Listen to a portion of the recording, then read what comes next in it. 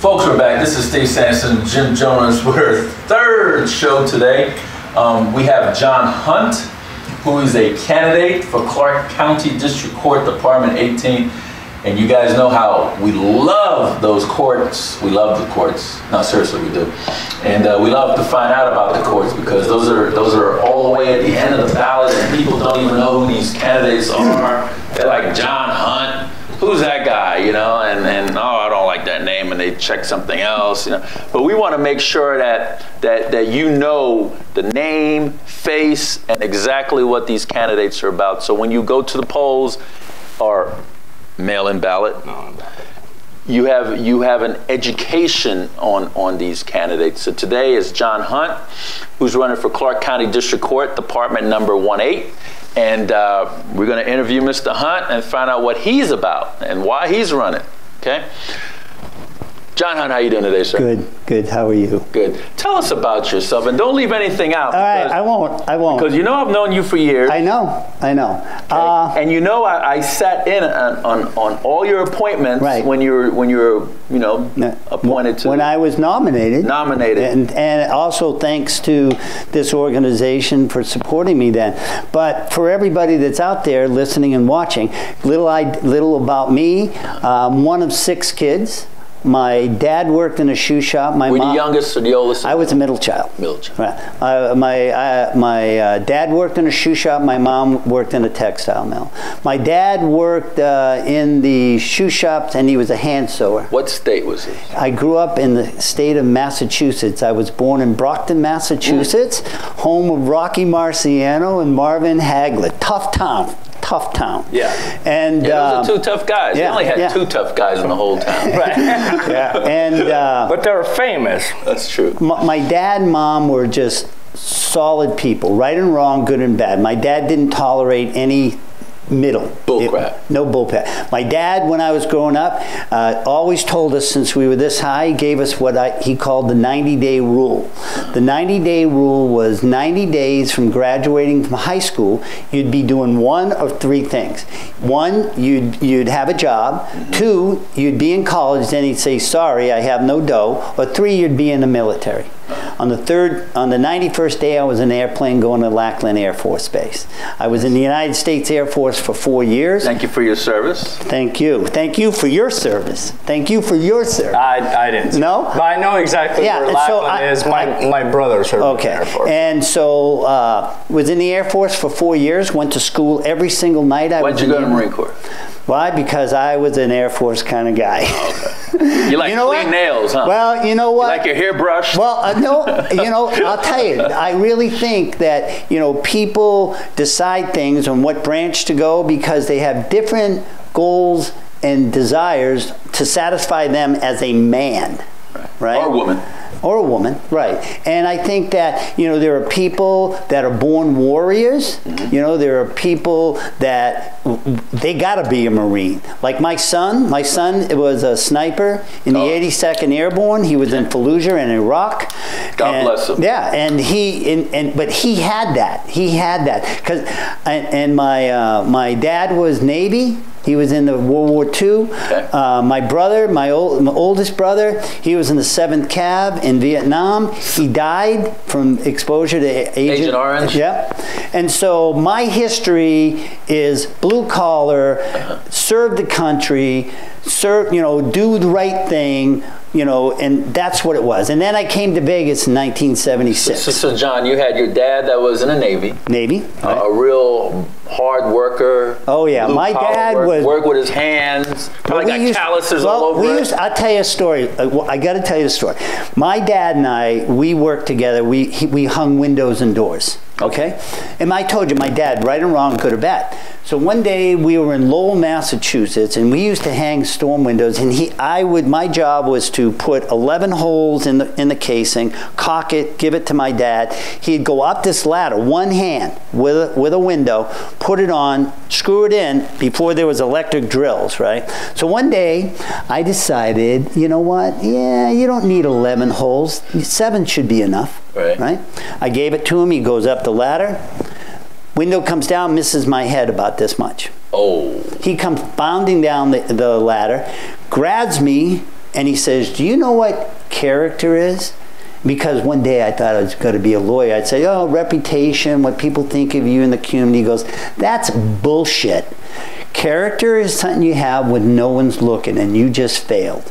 And he fired me on the spot. Yeah, because you're supposed to put 11, not 7. Don't you know how to count? And I had to thumb home 60 And you went miles. into the Air Force? You're supposed to be smart people. Yeah. Well, anyways, so that's it. And when I came to Vegas, I'm UNLV. Okay. I have my undergraduate degree in accounting. Okay. I worked for the greatest trial lawyer in the history of Nevada. And the third, Mort Ghislaine. I thought you were going to say Oscar Goodman. Now, Oscar worked for Mort. Oh, okay. I mean, Mort Ghislaine was the greatest lawyer. I did his eulogy with Oscar and Wayne Newton, and I told all those people in there that, you know, everybody says Mort was a great lawyer, but I'm telling you he's the best. Okay. And if anybody disagrees with me, I'll be happy to meet you outside. Oh boy, you messing around. So I was fortunate. I like this guy. no Facebook thing, huh? A little keyboard thing. Like, no, we're going outside. Right. And so my thing, you know, during the course of my 36 years of practice, I've been blessed to live in Las Vegas, deep roots. I ran for Attorney General. I was one vote. How'd you do? I got beat by Sandoval. Right, okay. And then I lost to Wolfson as a finalist. You know, if you would have beat Sandoval, he probably wouldn't have been governor. Probably not. Well, it's all. I wouldn't have been federal judge either. Right. Well, maybe no. I kind of disagree with that. Brian, I always have known Brian. But you know, people's courses change. Right, they do. Yeah, and same thing. If I would have won, who knows where I would. Who knows where you would have been? Yeah. Maybe you would have been governor. Maybe. Yeah. Maybe. But why I'm here today is because I believe that judges. My father used to say, give back to the community. I still want to hear more about your bio because you're missing a few Okay, all right. So I come to Las Vegas, 1976, go to UNLV. 76, who was president back in 76? 76, Ford was. Ford? Yeah, Ford was. That was you're kind of sharp on that. That's why you have national stuff going on. Oh yeah, now I can name our presidents. So. He had Carter earlier. Right. He's got Ford. Well, Ford was right before Carter. Yeah. So, and going to UNLV, and then I worked at the Gaming Control Board, right, as an auditor. Okay. Right. You ever seen that movie Casino? Good with numbers? Yeah, I think I'm good with numbers. Okay. You know what it is though, when you come from a family that had nothing, because I tell people I've been blessed to be everything from being on welfare to being to the White House. Okay. I've had and those are the things that make a judge a special. And what do you mean to the White House? What do you mean by that? Meaning, you know, I worked in the Senate. And I had my opportunities to go to the White House and those type of things. And for somebody who's a street kid, you know, from New England, to come to Las Vegas, get that opportunity, because you could have those opportunities in Las Vegas.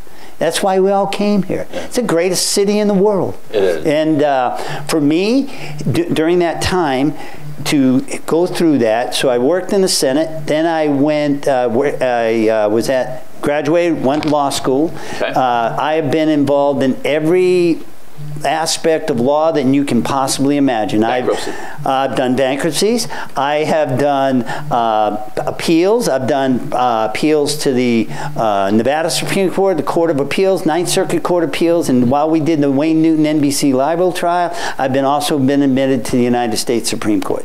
And I also, as you know, I serve as a pro tem judge in Justice Court as well as Municipal Court. And when I go there, they say to me, "Oh, will you do traffic like it's something like not good. I go, absolutely, I want to do traffic, because I think that, and so I can honestly say I've done everything from traffic court to being admitted to the United States Supreme Court. I have argued appeals in the Nevada Supreme Court, Nevada Court of Appeals, the Ninth Circuit Court of Appeals. I've represented the Union Pacific Railroad. My firm was responsible for the sale of the marina to the MGM. I've been involved, you name it, I think I've done it. And that's why my dad, I always remember my dad, because he says, you know, at some point in your career, right, give back. You know, and this is my time to give back. You also were politically involved. I was politically involved, right, because I ran for AG, right, and I put my hat in for the district attorney, and I have been involved politically. But I always tell people this. And you were also county chair? I was county chair. But it's so funny when you talk about, and I tell people, you know, the reason you have to decide which extreme you can tolerate, and then you pick a party. Right, and to me, I'm a moderate. I'm a middle of the road guy. Which extreme you could tolerate? Right, That's how a very good way to put it. Actually. And so, example for me, And so for me, I remember, because I was active, I remember being on television with Ralston. He and I used to go at it all the time. I don't like that guy. But listen to the story. It's interesting. So he says to me, after I was no longer the chairman, he said, okay, John, so what's the biggest problem in politics? And I said, that's simple. The extreme left and the extreme right yell so loud, they hijack the center. Someone said the other day, okay, well, you may be this, you may be that. Let me tell you what I am. I'm first an American. I'm second a Nevadan. I'm third, I'm a Las Vegan. And fourth, I am affiliated with a political party. That does not mean that no matter what... I thought you were going to throw in parent, husband... No, I think, as far as your philosophy... Gotcha. You know, your personal things always is... Be true to your God, be true to your lover, be true to your kids, raise them to know what's right and wrong. Right. Okay, I'm kind of a basic kind of guy. But I also have been blessed to have been exposed to so many things over time that this is my time to serve the community. Do you think judges should have term limits? I think that instead of term limits, there should be higher levels of experience before they can even qualify. What do you mean by that? I don't think someone 5 years out of law school doesn't know where the bench is. See, the difference between me and somebody else is and you've seen it because you've been in court, these people are so inexperienced that you go in there, they're asking the clerk for the answer instead of telling the clerk where to go to get the answer. In my case, I'm ready. You know, I know just, and I've done numerous trials. I've just done it. I followed your career. Yeah, and so for me, that's the most critical thing. Is whether it's me or but just elect people that have experience, and they can rule. Then they can make decisions that are based upon empathy, not sympathy. And if you have those tools, you can do one hell of a job. You know, I like that you said that, because I can't remember the exact date, but we actually had a guest on here one time that actually said that the law should be changed to where you don't even have to have a legal degree to be judge. You know, here's the deal. You wouldn't go into a restaurant and tell somebody, extremes, right? You don't have to learn how to cook. Can you make me something to eat? That'd be insane, right? You wouldn't go in and say, you don't have to have a medical degree to cut me open, right? So someone saying that is saying that. Now, do I believe that there are unless people, they were saying the law is just common sense. No, and you know, and the same. Do I believe that there are people that have an innate sense of justice and equality and can treat people with dignity and respect, who should try to ascend to the bench? But you got to, the carpenter's got to know how to build his craft before you say, go build me a house. Right. You know. So, Mr. Hunt, so you're running for Department 18. Mm-hmm. Now, there were I don't know if you got any family court background. I do a lot. Okay. I have. See that I've done a lot of family. So when I was listening to her case, it's the same thing. In family law, what do you usually get? You usually get someone who couldn't make it as a lawyer, so they get on the bench and mess up people's lives even worse. Am I right? Yeah. So the entire Clark County District Court bench was open for grabs. Okay. There's 52 original seats, and they added another 6 in family. So there was 58 seats for you to pick from. Right. For the Clark County District Court. Right. Why Department 18? Thank you very much for asking that question. This is what I know, that last year there were 24,000 cases, civil cases filed in the district court. There were 8,000 criminal cases. My opponent was a lifelong prosecutor, right, and had 0 experience, to the best of my knowledge, little or 0 experience in the civil courtroom. Therefore, right now, in the RJ poll, where they polled the attorneys, how do you rate this person? She, if you were on a letter numeric, 90 to 100 is an A, she had an F minus. She had a 58% rating by people. Probably not all her fault, because she just doesn't have any civil experience. 2/3 of that calendar You're talking about Mary Kay Holt? Yes, okay. yes, yeah. I know she was originally appointed. No. Wasn't she appointed to that city? No. She was not appointed. I hear that often. What happened? I could have swore. No. What happened is Mark Bayless, long time Las Vegas. Who was appointed? He was appointed, and then he was on a very... and she beat him. Right, and he hadn't served for a long period of time. Yeah, and she beat him. You know, and so hey, listen, the one thing I do know, no matter who I am or what I do, it's really about timing. It's about timing. Are you know, when I ran for AG, I probably shouldn't have. Right? When somebody else then said later, John, you would have been a lock for Congress, right? Or something else. I didn't run. So it's like, I never really, but I always just wanted to serve. Just serve. And I think that, so I have nothing bad to say about my opponent. I'm just saying that the amount of damage someone can cause to you in a civil case, whether it's family, can be sometimes worse than a criminal case.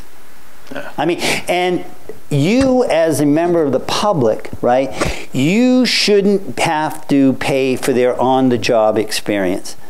And so I'm ready. I do have criminal experience, because sitting on the Justice Court as a pro tem, sitting on the municipal court, and I've done that for 10 years. And during that 10 years, I've never taken a dime. I give all the money to the 3 Square Food Bank, because there's a sense, my father gave me a sense of giving back, doing the right thing. What do you mean by that? You give all your money. What does that mean? Well, whatever I get paid for it, I don't take it. I give it to 3 Square Food Bank. So, what are you saying? If you become elected? No, I do that. I'm saying I sit as a pro tem judge. You give your pro tem money to the 3 Square Food Bank, and I've done that since day one. Oh, that's very honorable. How much do you get just to sit? I think it's I don't know, because I don't care that whatever I got, I just signed the back of it and sent it to 3 Square, and done that for 10 years. You don't know what they... I think it's, they have it for sessions, so I think it's like, for doing a session could be $300 or so. That's it? Yeah, for the morning session, doing the afternoon session. But think of it this way, I'm really, the 3 Square people told me, John, you've fed thousands of people. $100 will feed like 300 people. Mm-hmm. And so, that's a good feeling. Yeah. So did you say why you were running for 18?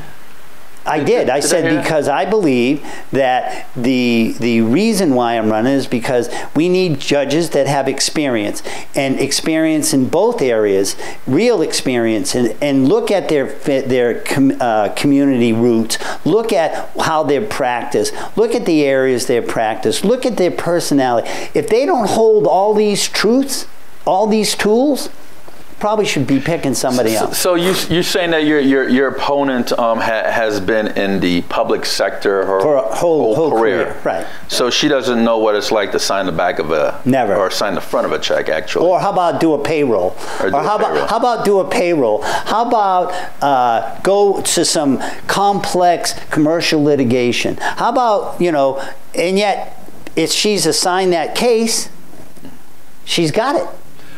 How about trial? How about are you? In the last 2 years, I did I did two jury trials, co-counsels in a railroad case in state court and also federal court. Federal was FELA. So you've been practicing law for how long now? 36 years. 36. That's a long time. Yeah. And during that... Oh, I want to say something else. My father said this. If someone's running for judge, one of the things you should ask them, is it a pay raise or a pay decrease? If they say it's a pay raise, walk away. Yeah. If someone's committed and say, if I'm elected, you know, I'm doing this for the community, and I'm giving up more than I could get it just by getting that. I'm not going to be a career judge. And when I'm old school. Old school, when I was brought up, judges were people who had 20, 30 years experience because it should be a capstone. It shouldn't be a stepping stone. Right. Yeah, but I agree. If it's a stepping stone, then someone doesn't have any experience, either through only being a lawyer for 5 years or whatever, and they run, there is no way anybody's ever going to convince me that that's in the best interest of the public. Okay, so you've been a public defender. I mean, sorry, not a public defender. You've been a defense counsel for that whole period of Oh no, absolutely not. I've done malpractice cases, in personal injury cases, plaintiff and defense. I've no. That's the best thing that I love about how I practice law. You can't pigeonhole me because I've done it. I've done it. If you go ahead, ask me anything, and I'll tell you if I've had a case, and I can tell you what the law is in that area, right? And how, so that when you come to my courtroom, hopefully, then you know that you're going to have the confidence that, you know what? I know he's got to be fair, and I know he knows the law. Okay. Do you think judges should have judicial immunity and the statute of limitation? You think they both should apply for? That's a very broad question. Immunity in a sense that we can't. I believe in limited immunity. Okay. Okay. So if you're doing your job and it's within the four corners of your job, then you should have that immunity. So you can't be harassed by people just to file something or get rid of you as a judge. But if you're outside the parameters and you're a rogue, absolutely no immunity. Okay. I believe that in my heart. Okay. Have you ever been disciplined by the state bar? Okay. Never. And what besides being a pro tem, what boards or have you sat on? I was on the board that brought Father Flanagan's Boys Town here.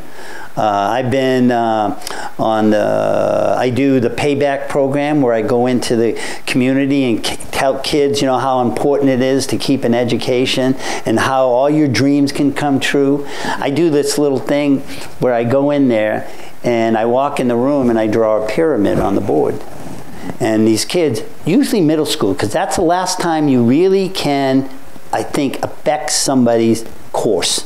Right? And I tell them, I go, okay. First I ask them, I go, so what do you think my mom and dad did for a living? And they'll say, oh, lawyer, doctor. I go, yep, no, neither one of them had a high school education. And I said, let me tell you something. If I could give you the secret to success today, would you take it? And these schools I go to are so hard schools. Some of them don't raise the hand because they've been, and I was there because I lived in those tenement buildings. Right. They're leery ever to give you a question. And I go, okay, so if I could give you the secret to happiness, would you take it? What is that I put on the board? They go, oh, it's a triangle pyramid. And I go, education is like a pyramid, right? When you started first grade, we're all given a bucket. And I call that the bucket of knowledge. Now, here's the way that this works. I'm not here to talk to the kids that get straight A's and stuff, because they get the bucket theory. I'm here to talk to the people that were like me. I was a class clown, people that didn't get it. But I tell them that what the most important thing is about this country is that if you decide today, if you want to fill up the bucket, you can go to the top of the pyramid. Then I give them numerous examples where filling up the bucket changed my life. Whether it was my dad, where I promised I'd take him to the World Series. We could sit next to the Red Sox dugout when we used to sit in the bleachers, that the game was a rumor, right? I said, why did that happen? And during the course of my speech to them, they start saying, and I say, well, why did that happen? It's like, Chris Rock, I tell him. He says, you know what the difference between... You know Chris Rock? Very much. Between Chris Rock and... he says, you know what the difference between a job and a career is? He says, a job sucks. You look at the clock and you wait for it to end. A career is at the end of the day, you go, where did the day go? Yep. So what do you want? Do you want a career or you want a job? Now these kids are locking in. Right? And they all want a career. And I said, so how do you get a career? And then I give them other examples, you know, where people have come and I go, if you want to be listened to, the more you fill up your bucket, the more people will listen to your opinions, right? Because you garner respect to your knowledge, right? And at the end of my thing up there, I write my name on the board and I tell them, henceforth, I'm your attorney.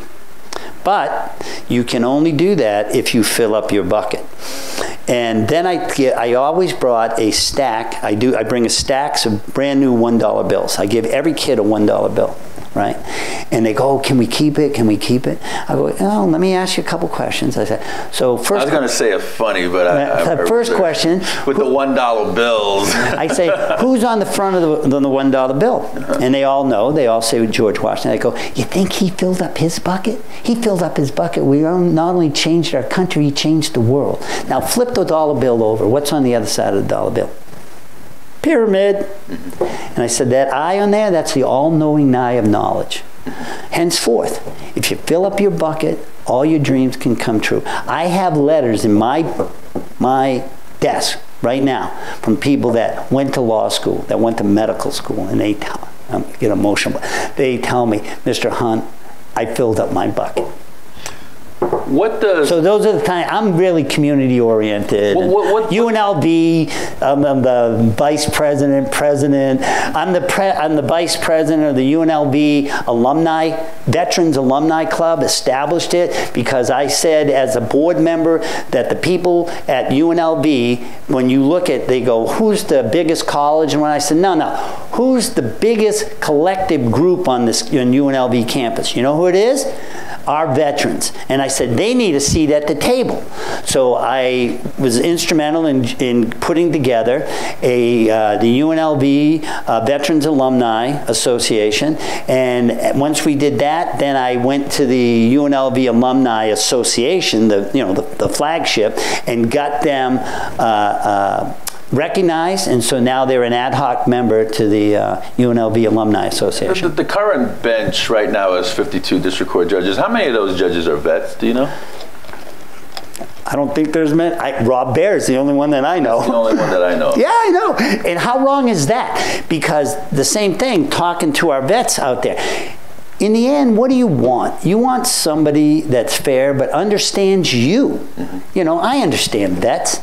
No, there's no, and because it's been, if something has enveloped your whole life, you can't forget it when you take the bench. It's just like making sure vets, specialty courts, things of that nature, I was always so supportive of that. This idea that, George Washington said it best. You know what George Washington said? He said, a country that does not honor its veterans is doomed to failure. Okay, speaking of that, what do you think about the Veterans Treatment Court? I think great embryonic condition. It needs to really look at, more of putting a mental health aspect in it to help those vets, not just say, well, you did it because of this. How about you did it, but here's a program that we're going to assist you to help you because really, what is the biggest problem? We all know, it's like my own man. Those guys, the real veterans, you're probably a real veteran. I say I'm a veteran, but I'm an Air Force guy. You know, the real veterans, the people that did combat, they'll never want to talk about combat. My son, who was a sniper, never wants to talk. But you know when they talk about it? When you're sitting at a kitchen table and you're putting a fifth of, Seagram 7 on there and you're drinking. At the end of the night, people are crying. Because they tell the stories, right? Right? And that's the kind of person you want sitting on the bench, that knows that's the experience that person, and that changes it from sympathy to empathy. And that's critical. What does a John Hunt, Judge John Hunt recusal list is going to look like? My recusal list is going to be based on freaking common sense. If there is something that if there's an appearance, see, here's the problem with these guys. The rule is, if there's an appearance of an impropriety, you should recuse yourself. I believe in that rule. So if someone says to me, well, so-and-so, and can that affect your decision? Depends how far removed it is, right? I'm going to be the first one to say adios. Because it's so important that if people don't believe that you have character, then they'll never believe in the system, right? And so that's how I would approach recusal.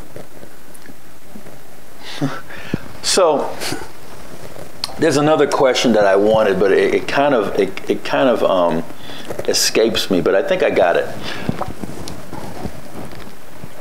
You being a judge and you're on the bench and you see an attorney that did some type of corruption. Right. What are you going to do? That's before you. First of all, it's interesting. That's a great question, because the first thing, someone gave me a similar situation where they said the guy's impaired, right? No ineffective assistance of counsel. You first, you come up here to the bench. Let's have a little talk here, right? And I will tell you that it's so important that you do the right thing and refer that to the state bar. So you would personally file something? Oh, absolutely. What about if it's a judge? Doesn't matter. I will tell you this: when I ran for Attorney General, it was very. So you hold on something here, Mr. Hunt. So you said that. I thought you said you knew me. You said. Well, I want the people to know you as well. Yeah. Okay. You would also file a complaint against a sitting judge if the judge. Absolutely. And I'll give you an example. It's because you're not just saying. No, that's true, because a lot judges tell me they don't file a complaint against another judge because they don't want the backlash. Too bad. They don't want judges to gang up on them. Too bad. And have somebody run against them in an upcoming election. That's why if it's a capstone and not a stepping stone, you're going to do the right thing. Right. And that's critical. When I was running for AG, they asked this one question. I'll never forget it, because in a debate with Brian, and the question was, would you support any law passed by the legislature? And I think Brian maybe got caught up in it, and he goes, yeah, I'd support any law passed by the legislature.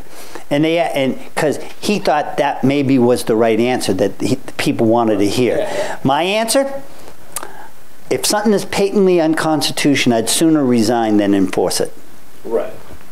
Yeah, I think with Brian, I watched that. And then later, a week later, it was funny because now we're just talking stories and stuff. Right. A week later, they asked Brian, the RJ, I think, said to him, okay, you said you'd enforce any law? He said, yeah. He goes, what if they required Jews to wear the Star of David? Would you enforce that? He goes, it would be my job to enforce it. Now, that day, I thought I was the Attorney General. But that was the first time I ever ran for office. It was a great experience. My kids, it was good. So to me, it's like, and I even when I saw him the next day, I go, I don't think he meant that. And see, that's honest too. Like Brian and I'll never forget when he got appointed for the federal judge. I remember the RJ calling me because they wanted to mix things up. They go, "Oh, what do you think of Harry appointing Brian as the federal judge?" I said, "Brian's got to be a great judge. He's measured, middle of the road, and that's the kind of judges we need." You know, so would you legislate from the bench? The question is, I think every judge has a responsibility to follow the law, because if you get mixed messages because you don't follow the law, then how can have anybody walk in your courtroom and have any faith in what you're going to do?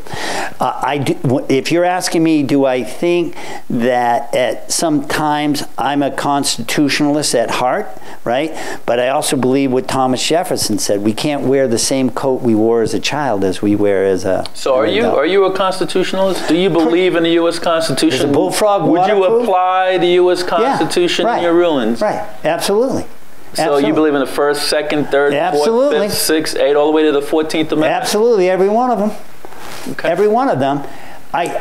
Every single one of them, because we were blessed to have this document put before us so that we can. Now, I will tell you, the extreme left and the extreme right, they're pretty fast and loose with what they think is constitutional, right? But I think that what you want is somebody that looks at the Constitution and stays where I think they meant it to stay, which is what is a constitutional view for what is in the best interest of our citizens. That's how you temper it. But you follow it, you know. Even if you don't like it. Oh, yeah, there's a lot of things I don't like that my old man told me, you know. It's just like my father used to say, just because you do the right thing, don't expect not to get a bloody nose. Right. You don't always get a pat on the back. And how far would you use your discretion in a ruling? If I believe that something's innately unjust, I'm using my discretion. And I'll suffer whatever the consequence. Even if it means going against the law that's before. No, because I can tell you, no matter what, there will be a basis. I can't just pull it out of the air and say, you know, no, there's got to be a sound basis for exercising that discretion, even though on its face it might seem like it's a deviation. Okay. And how do you look at rule of evidence?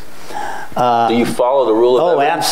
Absolutely. Well, you see it down in family court. There's no such thing as evidence. No. Do you have? Would you demand that both plaintiff and defendants prove their allegations? Well, here's the best thing about this situation is because of my 36 years of experience, I know every burden of proof for every level of the law that you would possibly be engaged in.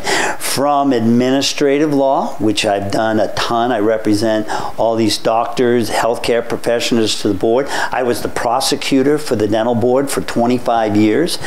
And during that time, so I know it from the bottom to burden of proof beyond a reasonable doubt.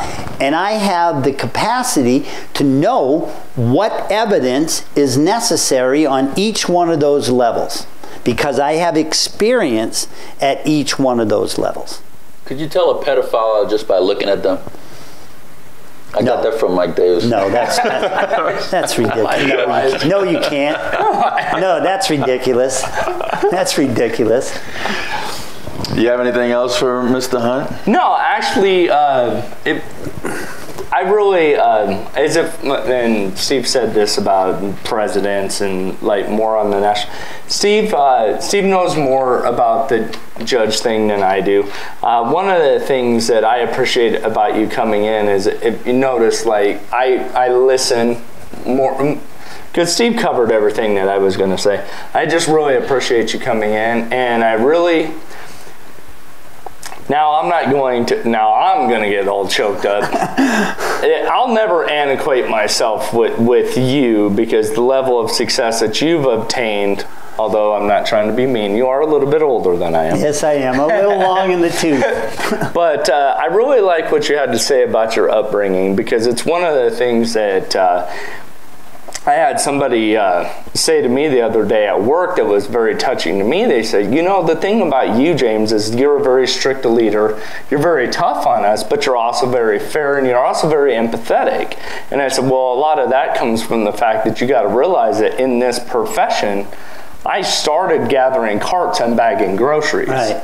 So I've come up through the whole thing. So I understand each level. So I understand what you're going through. Yeah. So I appreciate and I like that about you. Thank you. I really appreciate those kind words. Would you bring your, because we all have biasness. Right. Everybody has biases and prejudices. Would you bring that to the bench? I will bring my collective experience to the bench, and if you know, it was just like, again, I go back to my father. He used to say, "Never remember the day I died. Just remember how I live.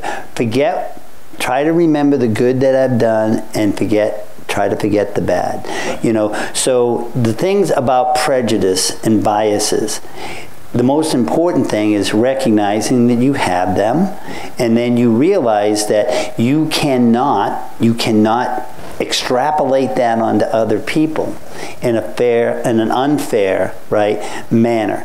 Now, because those same biases and prejudice give you some empathy. I'll give you an example. Sitting on the bench, someone comes in, right, domestic violence case, okay?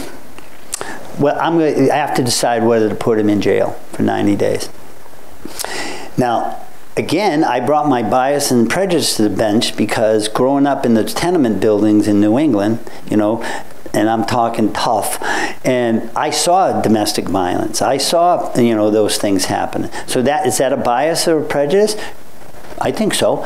So I'm standing there, and like I told you, like I was telling the lady before, the way that I sentence people is I look if they have a book of business. If they don't have a book of business, if you don't have a book of business, then I'm going to exercise a lot of discretion. I'm not committed to some standard, here's this, there. Look at the person. Give them the opportunity to become a better person. And if they don't want to become a better person, no problem, I can throw the book at them. But you know, in this one case, the guy came in and I looked, he's got no book of business, right? And I look at her, and he brings the wife in, because a lot of times they'll do that. Don't throw him in jail because then he's going to lose his job and whatever, right? And I always try to think of ways a little outside the box, because there's better ways to serve justice for everyone. So I realize he doesn't have a book of business, but I realize she's there, and she doesn't want to, you know, have him go to jail, even though it beat the crap out of her, right? And I say to her, I go, you know what? From Monday to Friday, he's a pretty good guy, isn't he? And then on Friday, he gets the paycheck. Remember, I'm now extrapolating my bias. He gets the paycheck, blows it, come home, and then takes it out on you. Isn't that kind of true? And she was starting to cry. And I said, and I looked at him, I go, I know you're frustrated that you can't make it as a working man and woman with the money that you're doing. So I'll buy that. But today, this is what I'm going to do. I'm going to let you decide. There's two doors here, the one that goes out the back, you go home, and the one here to the right where you go to the Grey Bar Motel. So you're going to decide which one. And here's what it is. You got to decide. Okay, first thing, what we're going to do is I'm going to have you, if you want, you're going to report to the Clark County Detention Center on Friday. They're going to release you on Monday for the next 6 months, instead of doing 120 days in jail. The weekend. Oh, right? I see what you did. So now I say, or you can just take the 90 days. You decide. What do you want to do? I think he's Monday through Friday at home and check in on Friday night to the jail. Right, that's exactly it. You know, and so he took that. And he saved his job. And meanwhile, I got in trouble.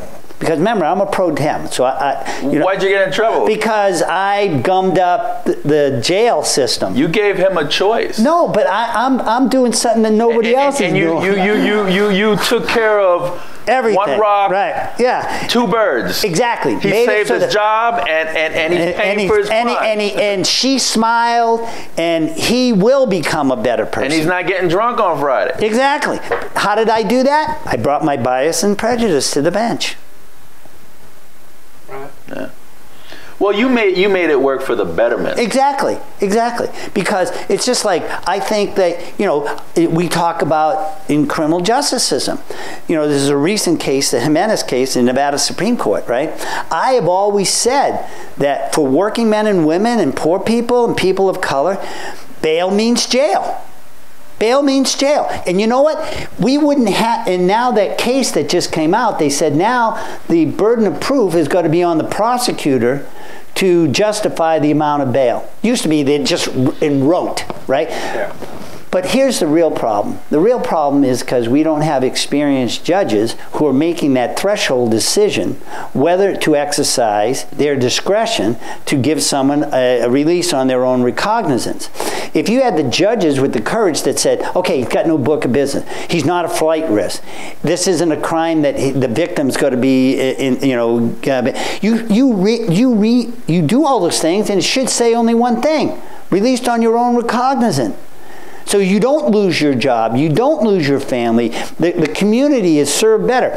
So, those are the things that, that are policy decisions that even from the bench, like if I get elected, I'm not a guy that's going to be inside that courtroom and you don't see me ever again. I'm out there in the public educating kids, educating high school, educating seniors. Here's the process.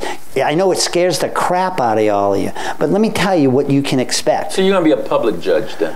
I'm going to be a judge that serves the people of the state of Nevada. That's what I'm going to be. Okay.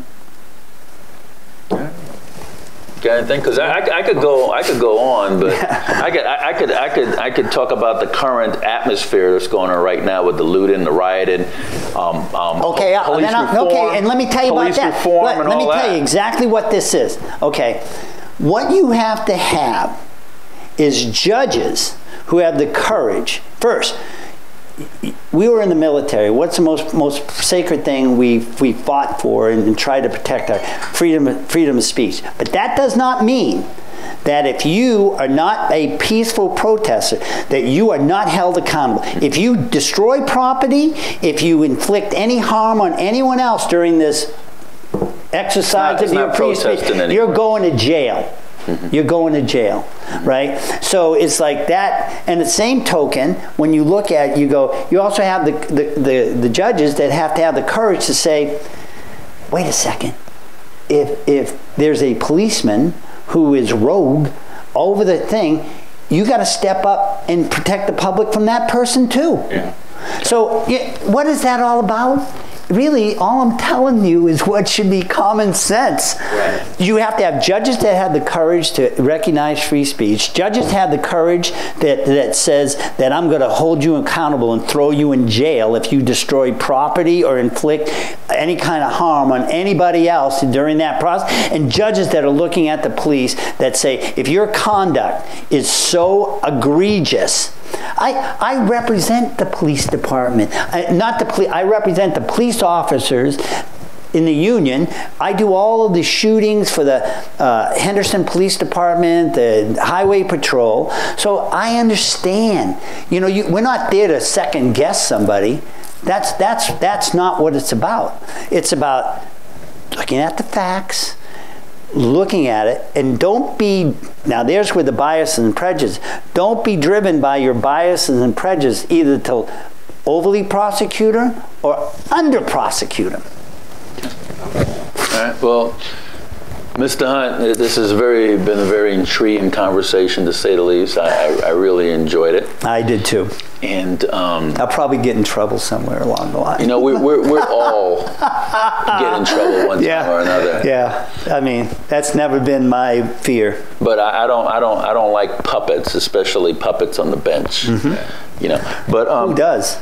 If there's a lot of people that like. True enough. Puppets. There are people that think that they control those people. Yes. And that's why it should be a capstone, not a stepping stone. Yes. Because those people then become beholding to them. Yes. That's one of the reasons why I like term limits for judges, but that's either here nor there. But could you look into the camera and tell those folks why they should go to because you encompass the entire Clark County, Laughlin, Mesquite, Mount Charleston, Prim, Jean, Boulder, Henderson, the whole entire Clark County. So you got once you walk out these doors of this building, and in here, everybody out there is a potential voter because this is a nonpartisan seat that you're running for. Especially we're going into the general election. Could you look into the cameras and tell folks why it is so important for them to circle your bubble right next to your name, put it in that secure sleeve envelope, put it in that postage paid envelope, sign, date, whatever they got to do, print their name on the back of the envelope, put in U.S. mail before November 3rd at 7 p.m. Tell them why they need to vote for you and your point of contact. Okay. I think that what's really critical is that this isn't about me. You have an opportunity to look at the credentials of a judge, know their experience, whether they have deep roots in the community. Are they enabled so that when they take the bench, they're ready to go? I'm that person. 36 years, been in Las Vegas, 44, Air Force veteran, raised 3 kids here, practiced law in every kind of aspect you can possibly imagine. As I said earlier, I've done everything from traffic court to being admitted to the United Supreme Court. But not just me. What I'm really asking you all to do is vote for those people that have that kind of experience to make this community a fair, equal place where when you go to court, you're treated with dignity and respect, because that's what it's about. So I hope you vote for me. My name's John Hunt. I'm running for Department 18. Point of contact. Point of contact, johnhuntforjudge.com. There you go. Folks, that's John Hunt. He's running for Clark County District Court, Department 18. And folks, we really need you to pay attention to these judicial candidates because they sit on the bench for 6 years and they affect your life immediately. Immediately, they could throw you in jail. They could have you lose your job. They could evict you from wherever you're staying. They could garnish your bank account. They could do so much to you. They could take your kids. They could do a lot of stuff to you. So we really need to educate ourselves on these judicial candidates that are on bottom of the ballot. But we really need to scroll down and look at every single name. And you know what? If you have a problem and you can't find out what judge you want, just give me a call and I'll give you my best opinion. Believe me, my opinion is going to be truthful, direct, to the point. You can even call up Jim. He'll give you his opinion too. Or you can go to veteransinpolitics.org and click onto the endorsement, and we'll have a list of judges and candidates in the nonpartisan and the partisan races as well for recommendation and endorsement. So we encourage everybody to go and pay attention to these judicial candidates especially. This is Steve Sanson, Jim Jonas for Veterans in Politics. That was John Hunt, Clark County District Court, Department 18. Until next time.